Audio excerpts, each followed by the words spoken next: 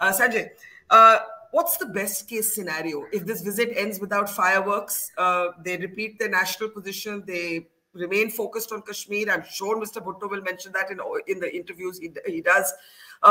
Do you see this as a kind of zero-sum game, or do you see this as slightly better than before? Dr. Baru? Well, I mean, I can't say it's better than before. I mean, what is it that is better? I don't see. I think the fact is that India and Pakistan still do not have diplomatic relations at the ambassadorial level. Frankly, I think, we need to move on. And I have been a strong advocate of this, of moving on. We have so many internal problems ourselves, just as Pakistan has. I mean, I don't seriously any longer believe that Pakistan is a problem for India or India is a problem for Pakistan. What about terrorism? What about terrorism? Our domestic situation is worse. Look at Manipur. What terrorism are we talking about? The violence in this country, Chhattisgarh. Our internal security situation is a far bigger challenge for us than whatever terrorism is from across the border. I mean, a little bit in Kashmir once in a while. I mean, even the levels have come down. The frequency has come down. Pakistan's problems are all internal, economic, political.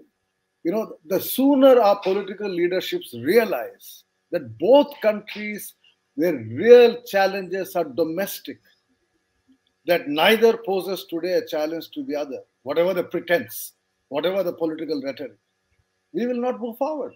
I mean, we remain obsessed about this bilateral relationship. The fact is that the world is moving on.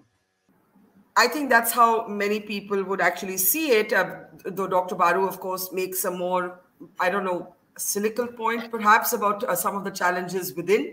But I want to bring in actually the China-Pakistan. No, Sanjay, you want to say? Sorry, yeah. It is not cynical. I mean it. You look at the speeches of the Prime Minister at meetings of the DGPs in the last 10 years, 15 years. What is the focus? It is on internal security. The real challenge for this country is internal security. There are sporadic, cross-border events happening. That's not the real challenge. Economy is the real challenge. Unemployment is a challenge. Poverty is a challenge. Pakistan is having an economic crisis. How long do we want to be obsessed about this cross-border terrorism? I mean, EM may say in meeting after meeting after meeting, this become a mantra. But that is not the real challenge for the country. Yeah. It's great to see you here. Thank you for watching our work.